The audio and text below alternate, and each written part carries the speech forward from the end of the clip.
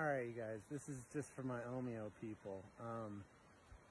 I may have just pulled off the craziest stunt I've done in the Omeo.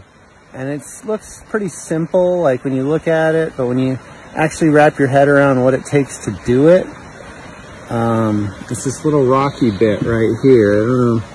I know it's not going to show up good on video, but it's actually right there.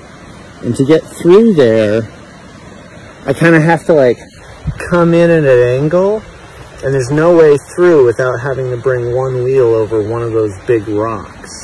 There's like two big rocks, one on each side. And the only way to get through it is to go through on one side with one wheel, and I guess you could spin around probably and rotate the other wheel out, now that I'm thinking about it. But the way I did it the first time was I just lifted my weight off the side with the wheel that has the rock and let it roll over the rock. Just by lifting most of the weight off of that wheel, it was pretty smooth.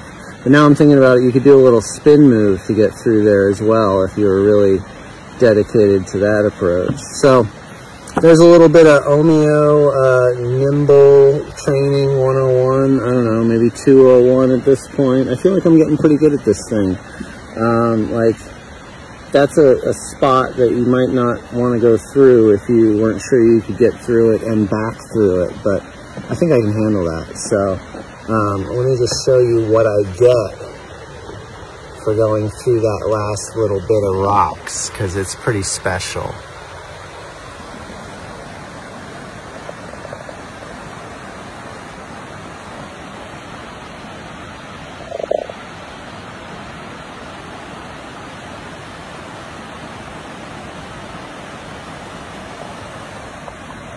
Yeah, there's a little dam, there's a flowing river, there's a huge, beautiful clear to the bottom swimming hole, and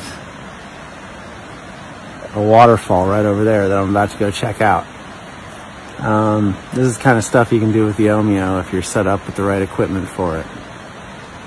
Enjoy, guys.